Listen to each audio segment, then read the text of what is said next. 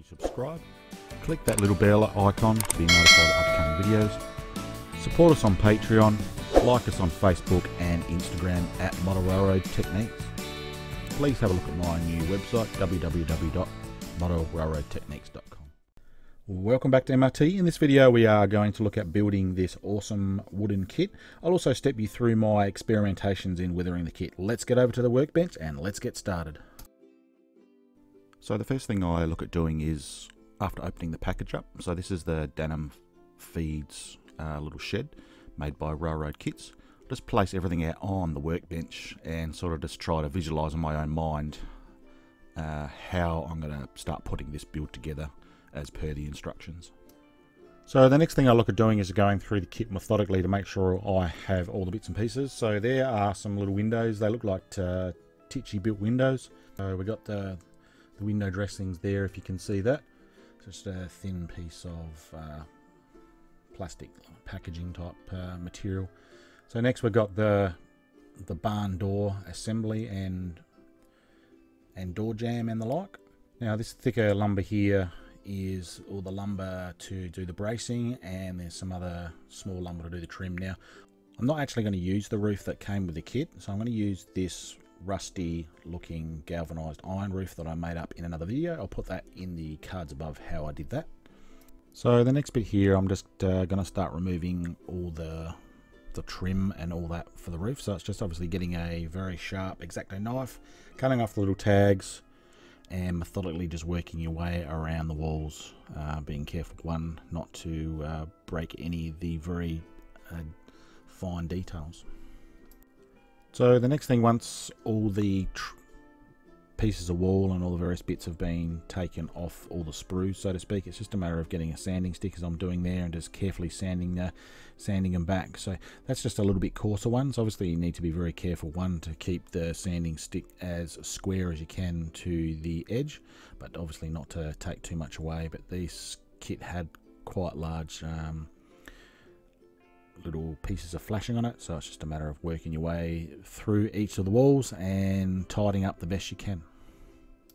So the next step, you can see I've started to brace the walls. So what the instruction actually says, all the peaked sections are braced with the 1/8 square basswood provided. We brace the peak walls 1/8 out from the edge, so basically just a quick indentation. So all the other walls have the bass, or the 1/8 basswood right up against it, right up against the edge, that is. And furthermore, I know the video there is not actually showing me doing the correct bracing. However, I've wanted to just clear that up with the instructions. So it's just a matter of grabbing some sort of cutting tool to cut it. I also a big proponent of probably going overboard with the bracing, because once you start adding all your washers and all that, you'll find that the clapboard will start warping. So it's either that, or you can, as I'll show you later, you can do washers on both sides of the structure wall, which sort of cancels the warping out. So just as I mentioned, warping can be a really big issue when you're building these kits. So on a piece that I'm working on there, I probably will brace that in 3 positions on each edge, and then obviously through the middle. Now it's also very important to get a good coverage of glue right across that basswood, so we get a nice even stick all the way along. So you can see I just use I use a tacky PVA glue, spread it out with the fine tip of the cocktail stick. The next important step after gluing all the basswood strips on is obviously getting them nice and dry. So you can see I'm applying some little pegs here. This is just a bit more of an experimentation. It did actually work quite well, but a lot of the guys and girls out there use some sort of counterweight or a weight that they put on top of it that weighs it down. So either or, that worked well for me, but I'll probably try next time for some sort of weight.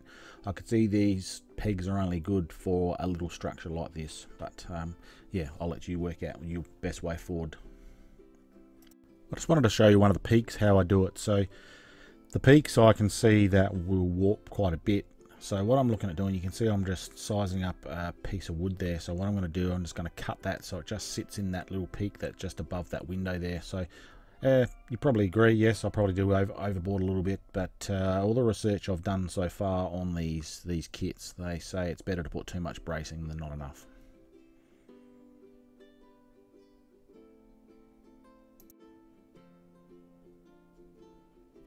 Okay, so the next thing we need to look at doing is start adding the wash to the wood.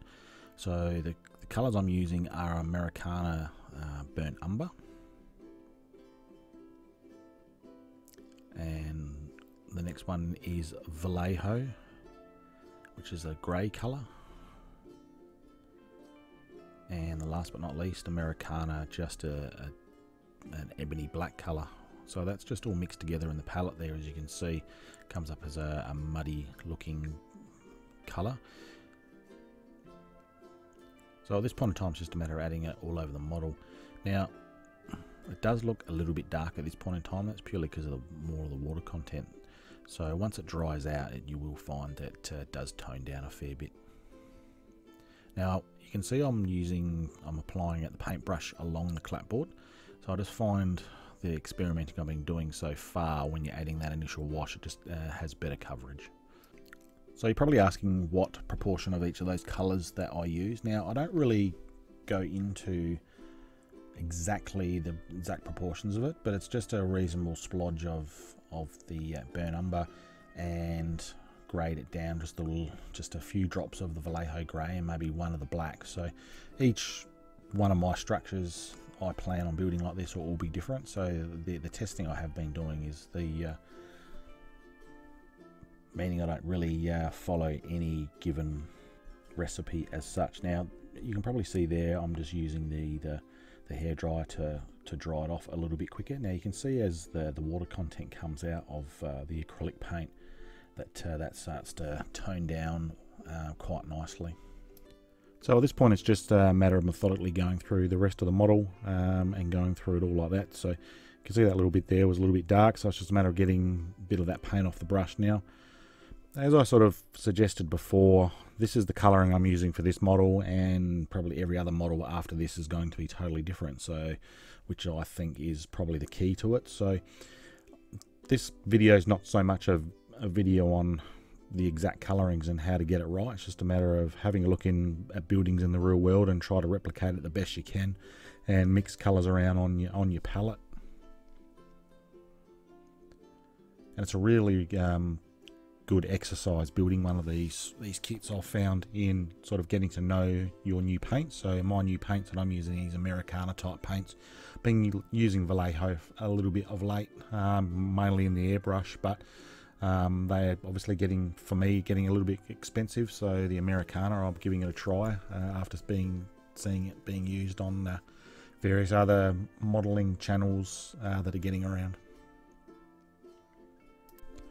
So at this point I'm looking at these models and I just think they're a little bit too brown for my liking, so I'm just going to add a sort of a light greyish sort of wash over the top of that. So I've got a Tamiya paint there, so it's just a matter of making a lot thinner wash and then just adding that as you did before and just grading those colours up, because I found the experimenting I've done so far, the more layers you do and the more subtle the gradation, the better effect.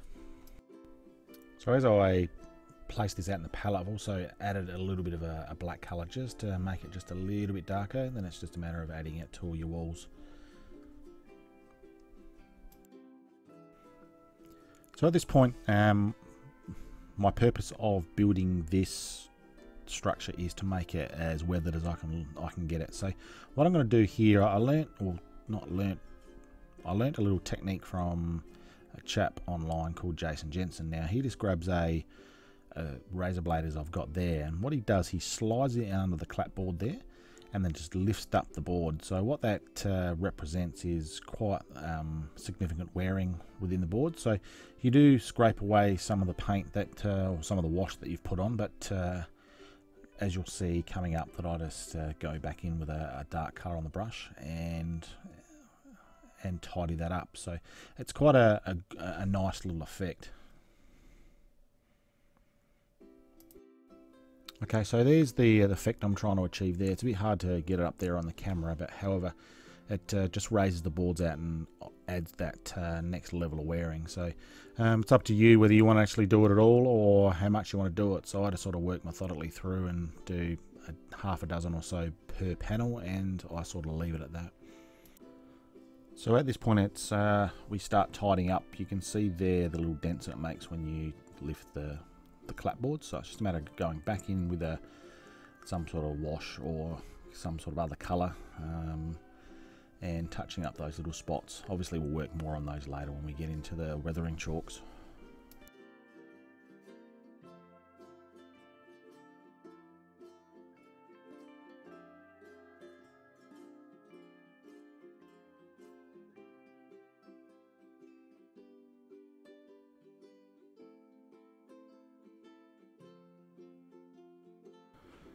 So at this point, what I want to do, I've sort of done the underwash that just a little bit dark on my point. So what I'm going to do is going to do another overwash. So that's sort of like a light green from Vallejo and a white colour, and a dark green there from Vallejo also. So I'm going to just mix those together and try to do a bit of a peeled sort of paint effect. So I've just washed it right down. I'm just going to just touch it, almost like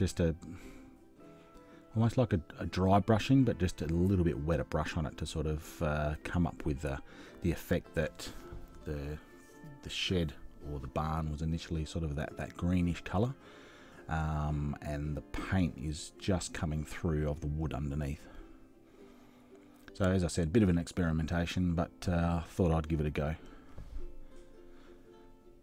So as you can see, I'm just sort of wisping the brush through just a little bit of a little bit of paint on the brush, and you can see I'm sort of going horizontally across with the grain of the clapboard.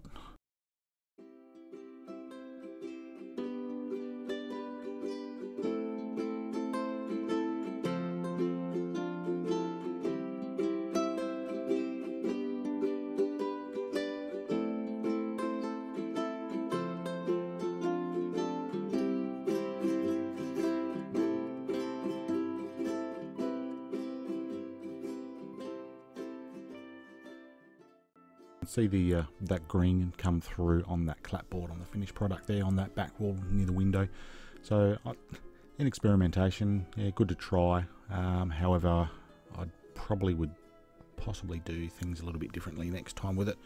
I've since purchased some cracking type paint effects that I might give it a go to give that similar type effect. But for a first time, I'm quite happy with that. So at this point in time, that's the end of episode number 1. So in the next episode, we will go through painting up the windows and the doors, and doing the signs, and starting to do the weathering. So thanks for watching, and I'll see you next time. Make sure you subscribe, click that little bell icon to be notified of upcoming videos. Support us on Patreon, like us on Facebook and Instagram at Model Railroad Techniques. Please have a look at my new website, www.modelrailroadtechniques.com.